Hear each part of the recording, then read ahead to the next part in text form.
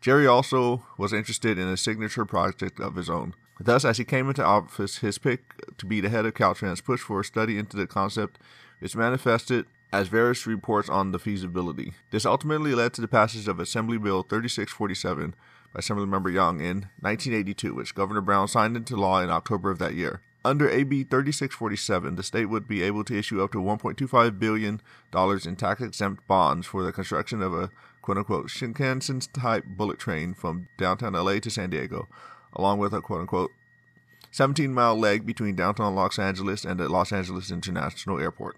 The work was to be led by the American High-Speed Rail Corporation and the Japanese government to advance the concept. Total costs were estimated in the neighborhood of $2.9 billion, or what's a little over $9.7 billion today after inflation, for what was planned as a 125-mile-per-hour railroad, with it being promised that the Japanese would cover up to 25% of the costs. Where have I heard this before? The hope was that this service would be able to begin in 1988, with an express train making the trip in as little as just 59 minutes.